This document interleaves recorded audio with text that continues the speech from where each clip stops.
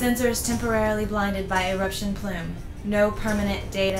No. What's going on? What happened? Jupiter's radiation belt. High energy particles trapped in the planet's magnetic field. So? We got too close. Computer, reverse direction. Radiation is strong enough to kill an unprotected human in seconds, and it's frying our electronics. Status report. Ship's systems compromised. Power levels at 20% and declining. Bottom line, can we get back to Earth? Power insufficient. Oh no! Can we redirect power to the hyperdrive? I think I can patch something together. Do it! Okay, hold on. Okay, bypass the redundant circuits. Repatch the auxiliary power units. Don't need this. Relink communications. Larson, Ashley, come in. Trout? Larson, we just received an automated distress call. Are you all right?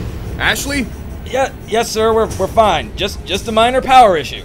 Ashley's working on it now. Ashley's working on it? Yes, sir.